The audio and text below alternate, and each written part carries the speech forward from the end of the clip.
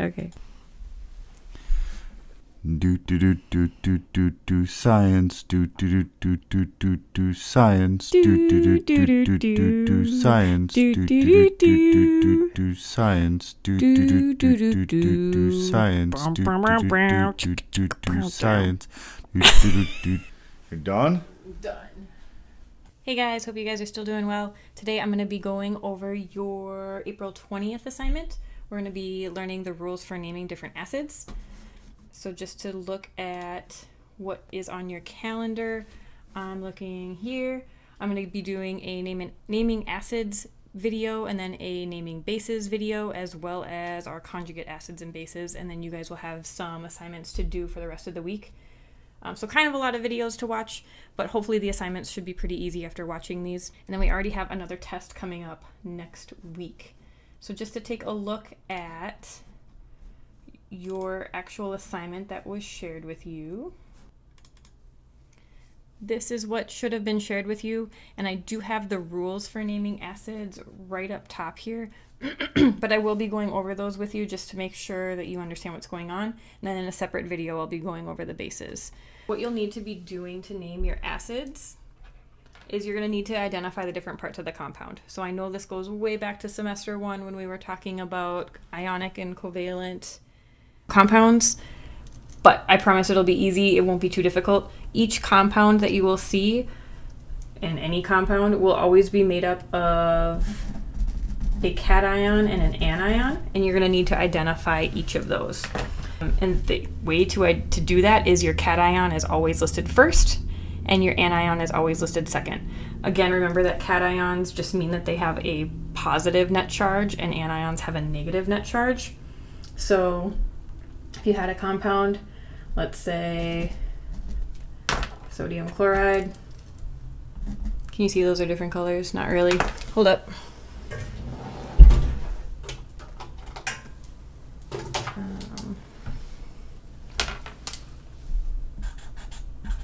Sodium chloride, cool. So if this is our cation and this is our anion, okay, all this means is that the sodium had a positive charge and the chlorine had a negative charge, and then when they combined together, they were a neutral net charge. So what you will need to do to to name your acids is to simply identify your parts of your compound. All of your acids are going to start with a hydrogen compound. Your hydrogen will always be your cation. So an example of a acid that you might see could be HCl.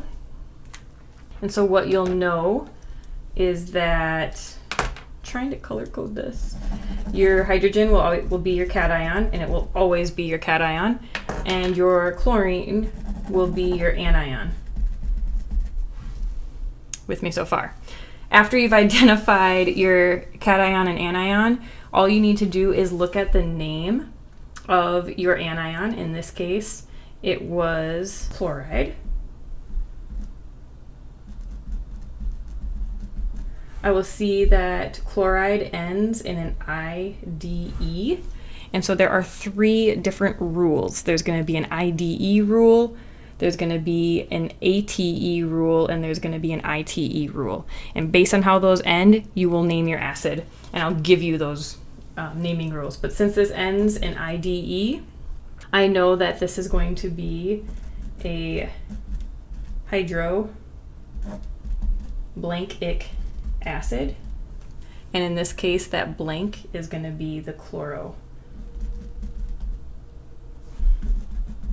Hydrochloric acid is our final answer here for naming that.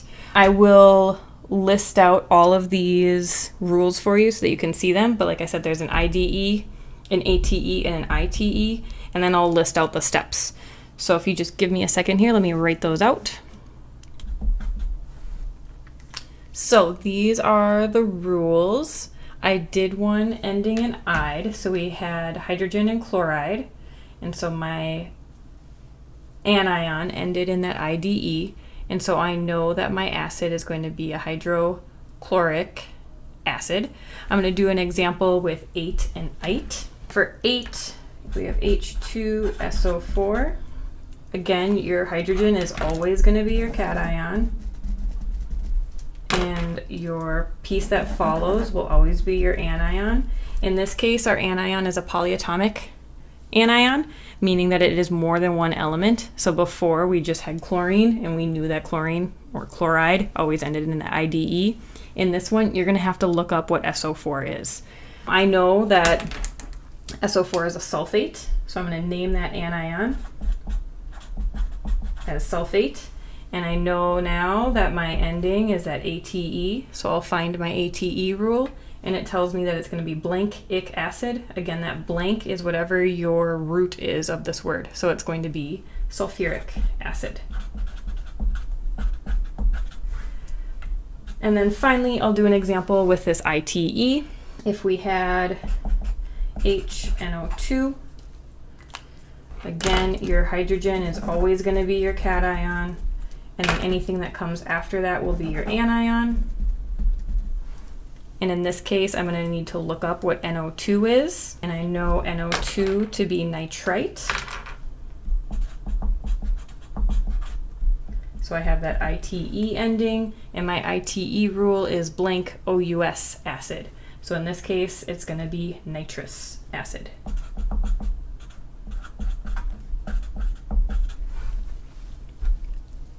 Hopefully those make sense as far as the rules go.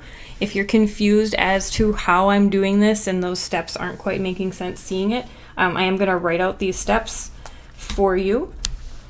Step 1, identify cation and anion. And again, the important piece there is your anion. For acids, your cation will always be that hydrogen. And it could be multiple hydrogen, so like an H2 or an H3. Then you're going to name that anion. So in the meantime, you'll ignore the hydrogen and just look up either that element, and if it's an element, it will usually end in that IDE, or it's going to be a polyatomic ion, and that's where you're going to see your 8s and your ites.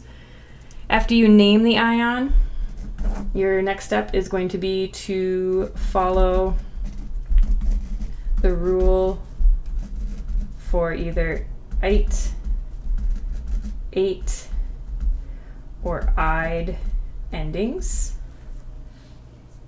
And then you'll just follow those steps. So your last one is going to be to name it. Fill in the blank as needed, and you have the name of your acid. Hopefully this helps. And then if you guys have any questions, be sure to be emailing me with those questions. I like hearing from you guys. You can never, ever, ever ask too many questions. Science.